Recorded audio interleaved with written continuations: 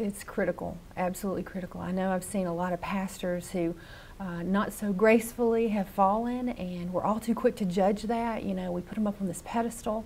They're supposed to be these perfect people. You know, they've got this connection to God, but in all honesty, Satan's got a target on their back. I mean, when you're really doing something for Christ, when you're really making waves, when you're really focused on serving Him, Satan hates it. He hates you. He hates what you're doing. He doesn't want Christians to do anything. He doesn't want Christians to become Christians to begin with. So for a pastor who's leading, who's focused on providing God's word, Satan's got every kind of trap he can laid for them. He's trying to ruin them, ruin their reputation, ruin their family's reputation. So it's critical that we pray, and every part of their ministry and life is covered with prayer. The way I try to pray for people, pastors, ministers, and that kind of thing, but people in general, is with Scripture, because in Isaiah it says that my word will not return void. It will do what I intended it to do, and those are God's words. And so we basically want to get in agreement with God.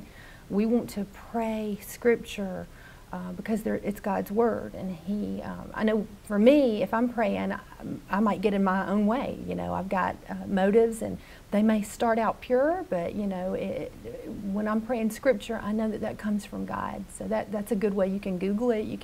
But there's some great, Scripture prayer you can pray over your pastors.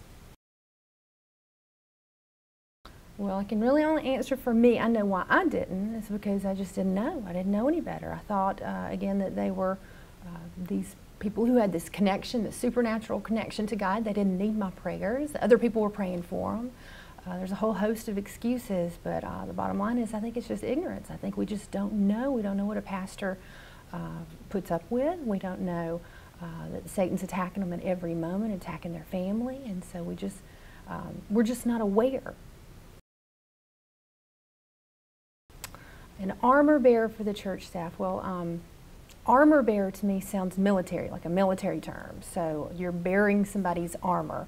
I know back in the Bible times you've got David, who was the armor bearer for Saul, and we know he picked him because he loved him and because he could trust him, because he was strong, he was reliable. And so I think that translates into church terms today. Somebody who is going to be willing, somebody who's available, somebody who can support the pastoral staff with strength and with prayer, somebody who's rooted in God's Word.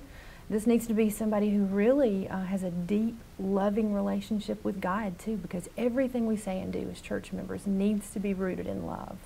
Praying for our pastor needs to come from love. Serving, everything we do needs to stem from love.